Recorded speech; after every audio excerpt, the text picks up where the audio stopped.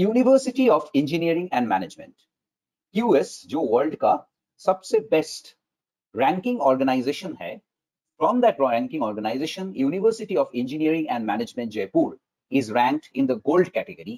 In placement of students, employability of students, it is ranked in the diamond category. It is ranked third in Rajasthan by Institution Innovation Council. Ministry of HRD, Government of India. Ministry of HRD, Government of India, Institution Innovation Council को rank करते हैं. राजस्थान में we are ranked in third position. We are 4 times consecutive champions of Rajasthan in the NPTEL exams. ये NPTEL exams भी is conducted by Ministry of HRD, Government of India. एक बच्चा जब exam देते हैं यूनिवर्सिटी में, तो वो यूनिवर्सिटी में उसका रैंकिंग मिलता है, लेकिन NPTEL एग्जाम के जरिए जितने बच्चे पूरा ग्रेजुएशन कर रहे हैं, सबके बीच उनको एक रैंकिंग मिलते हैं. तो that is done by the ministry of HRD, government of India. For the last 4 sessions we are consecutive champions. लगातार 4 बार हम लोग चैंपियन है university of engineering management Jaipur. Gurukul नाम से जाना जाता है हम लोगों को, दो we are UEM Jaipur, but आसपास के लोग हमको गुरुकुल नाम से जानते हैं. We are located on near Udaipuriya मोड़ ऑन सीकर रोड जयपुर. ये यूनिवर्सिटी का कैंपस है. आप जैसे ही घुसोगे पहले ये बिल्डिंग देखेगा, यहाँ पे करीब 1000 ट्रीज है, 1000 पेड़ है पूरा कैंपस के अंदर. ये पहला बिल्डिंग है. आप ये रास्ते से ट्रैवल करते करते जा रहे हो पीछे की तरफ, ये हॉस्टल ब्लॉक है. 6 बिल्डिंग यहाँ पे है. पूरा कैंपस के अंदर 9 बिल्डिंग्स है अलग अलग. तो ये गर्ल्स हॉस्टल है. पिछले जो तस्वीर देखे थे वो बॉयज हॉस्टल है, ये गर्ल्स हॉस्टल है. ये सामने आप जो देख रहे हो रास्ता है, इसके सामने पार्क है. और जो बॉयज हॉस्टल है उसके सामने भी पार्क है. उसके पीछे भी ग्राउंड है जहाँ पे वो फुटबॉल, क्रिकेट, ये सारे चीजें खेल सकते हैं. यहाँ पे एक रूम के अंदर एक बच्चे को एक टेबल, चेयर, ये पूरा बिस्तर दिया जाता है. एक विंडो जो आप देख रहे हो डेडिकेटेड है एक स्टूडेंट के लिए पूरा ये विंडो डेडिकेटेड है. और ये आपको एक बेटर तस्वीर दिखाएगा. देखो ये लड़का अगर पढ़ाई कर रहा है चेयर पे बैठ के टेबल में, ये पूरा विंडो उनके डेडिकेटेड है. ये एक लैबोरेटरी है. आप कंप्यूटर्स वगैरह देख रहे हो. यहाँ पे भी एक लाइब्रेरी है. ये लाइब्रेरी में आप देख रहे हो कि this library is 24 hours cross 365 days. ये लैबोरेटरी कंटिन्यूड, ये भी लैबोरेटरी है. ये लाइब्रेरी जो मैं बोल रहा था 24 आवर्स क्रॉस 365 डेज, मतलब कभी भी कोई भी बच्चा लाइब्रेरी में आके पढ़ाई कर सकता है. This is another laboratory. आप कंप्यूटर्स वगैरह देख रहे हो पूरे लैबोरेटरी के अंदर. ये भी लैबोरेटरी है, आप देख रहे हो लैबोरेटरीज. ये कैंटीन्स है. करीब हमारे पास 5 कैंटीन है अलग अलग.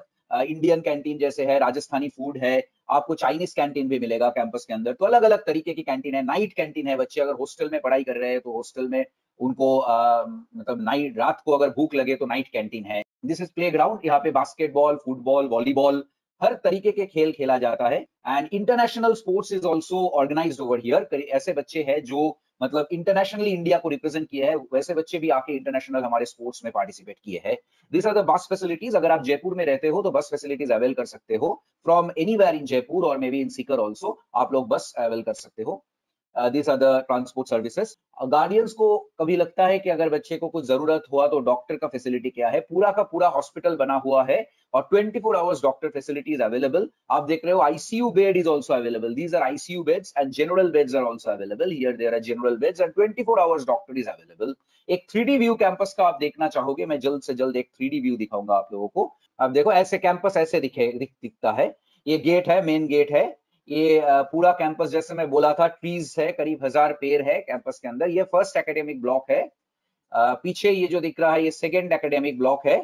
बीच में ये जो दिख रहा है ये कैंटीन है. देखो ये 2 एकेडमिक ब्लॉक 1 और 2, दिस इज कैंटीन. ये पीछे की तरफ जा रहे हो हॉस्टल ब्लॉक्स, फैकल्टी क्वार्टर सारे एक साथ है. ये भी एक पॉइंट है, हॉस्टल ब्लॉक्स और फैकल्टी क्वार्टर सारे एक साथ है.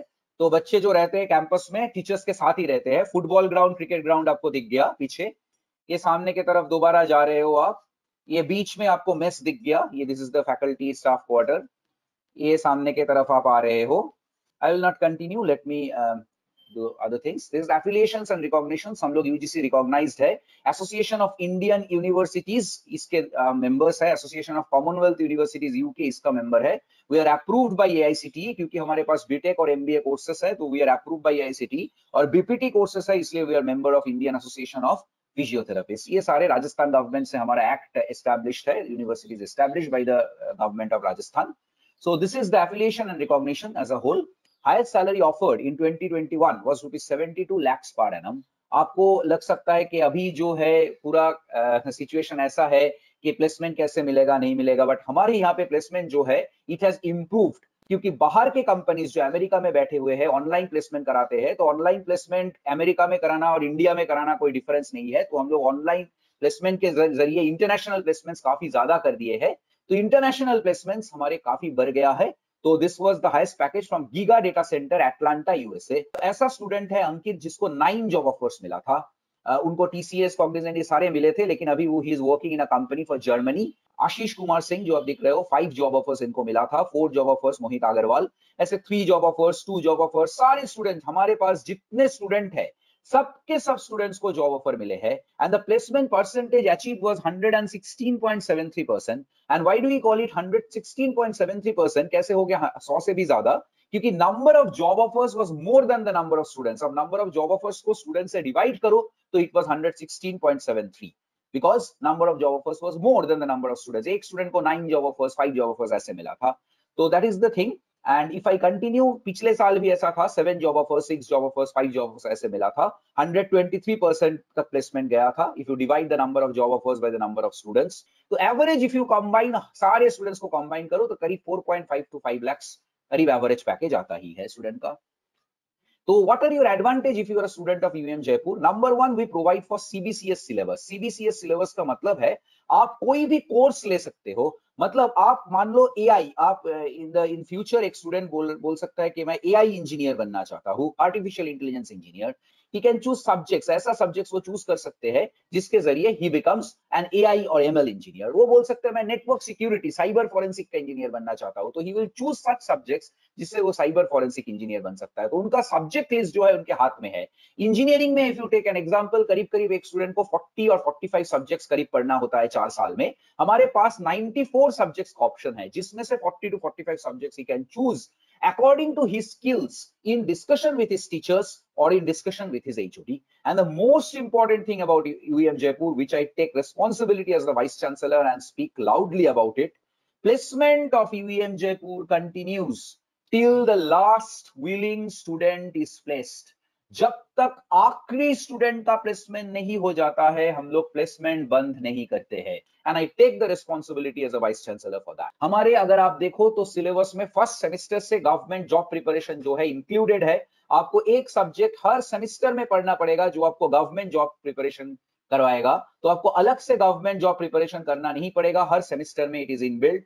सिमिलर लाइक दैट आपका जो artificial intelligence, machine learning, data sciences, जो नया नया जो कोर्सेस आए हैं, ये सारे कोर्सेस इनबिल्ट है, आपको बाहर से कहीं से भी पढ़ना नहीं पड़ेगा, it is built with in our syllabus. तो आप रिप्लेसमेंट के लिए भी प्रिपेयर्ड रहोगे प्राइवेट कंपनीज में, और गवर्नमेंट जॉब के लिए भी आप प्रिपेयर्ड रहोगे, अलग से ट्यूशन नहीं लेना पड़ेगा। And if you are staying in a hostel then the advantage definitely is कि 24 घंटा लाइब्रेरी खुला है, लेबोरेटरी में आप कभी भी रात में भी जाके काम कर सकते हो, टीचर्स से आप टीचर्स कैंपस में रहते हैं, टीचर्स से आप डिस्कस कर सकते हो कभी भी। So if I continue, bank ATM is available in the campus, hospital facilities available in the campus, as I said, hygiene aspects are taken care of, transportation facilities are available, 24/7 high speed internet facility 1000 Mbps speed के साथ available है, and anti ragging का कोई question ही नहीं पैदा होता। If I continue, as I said, UEM Jaipur is QS awarded. QS is the most prestigious award on globe, and it has received QS award UEM Jaipur in the gold category, and it is placed in diamond category as far as placement of students is concerned. I continue also because अभी online में पढ़ाई करना पड़ रहा है, जब तक ये पैंडेमिक खत्म ना हो थोड़ा बहुत ऑनलाइन पढ़ाई करना पड़ रहा है। तो UEM Jaipur is amongst the top 12 institutes in the country in this elite. So QS has given this special elite certificate to us. इसका आप एक तस्वीर खींच सकते हो, ये जो लिंक आपको दिख रहा है, ये लिंक में जाके आपको दिख जाएगा कि UEM Jaipur is one out of those 12 institutes in the country जिसको ये elite certificate मिला है। If I continue, as I said, Institution Innovation Council ranked 3rd by MHRD Government of India. In NPTEL exams by Ministry of HRD Government of India, 4 साल लगातार हम लोग champion होते आए हैं राजस्थान में। कुछ प्रोजेक्ट्स मैं आपको दिखाना चाहूंगा जो हमारे स्टूडेंट्स करते हैं in with the help of the teachers. और अगर आप UEM जयपुर के स्टूडेंट्स हो तो ऐसे प्रोजेक्ट्स आपको करने का मौका मिलेगा। I will show you one such project, may be augmented reality, virtual reality. ये क्या है?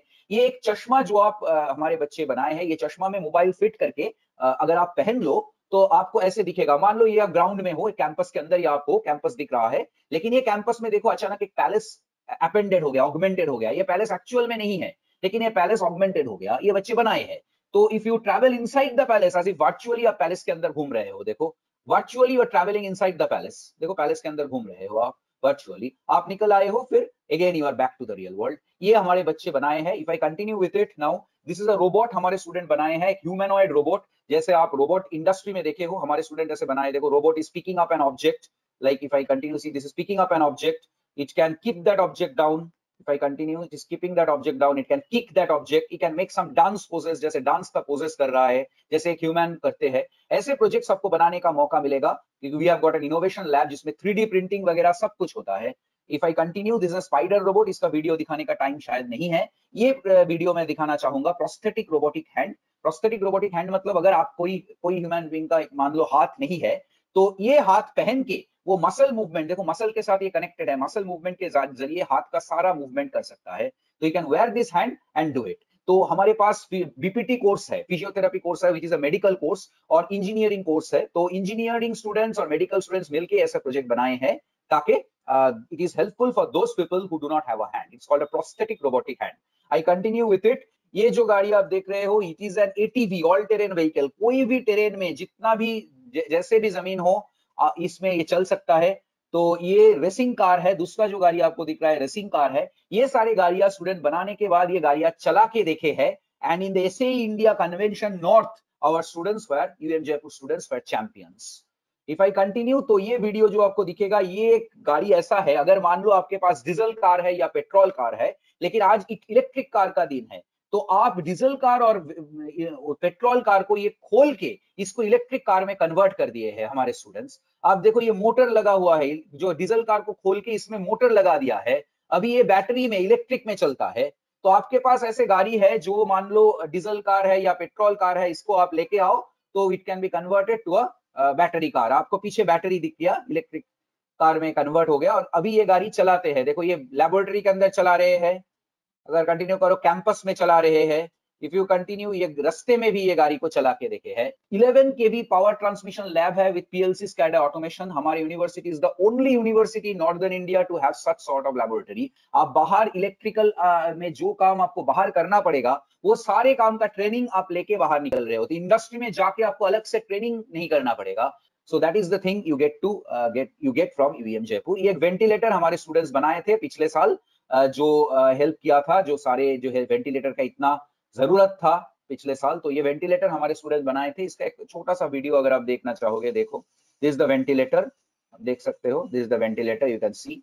Anyway, I do not have much time, I continue. कुछ इंडस्ट्री प्रोजेक्ट्स हमारे स्टूडेंट करते हैं। इंडस्ट्री मतलब जो फैक्ट्री में जाके हमारे स्टूडेंट्स काम करते हैं, ऐसे मौका तो शायद ही कम मिलता है। जैसे ये हाइड्रोलिक ऑपरेटेड वेल्डिंग फिक्सचर आप देख रहे हो, स्टूडेंट फैक्ट्री में जाके ये चीजें बनाए हैं। They have automated the industry. If I continue, PLC based automated welding जो है मैनुअली किया जाता है, लेकिन ये पीएलसी बेस्ड ऑटोमेटेड वेल्डिंग है। और आप ये देख रहे हो, ये जो हमारे स्टूडेंट है यहाँ पे आप देख रहे हो, he is working in the industry, in the factory to get the things done. I do not have much time. I will not continue. These are the different certificates they have got from the industry.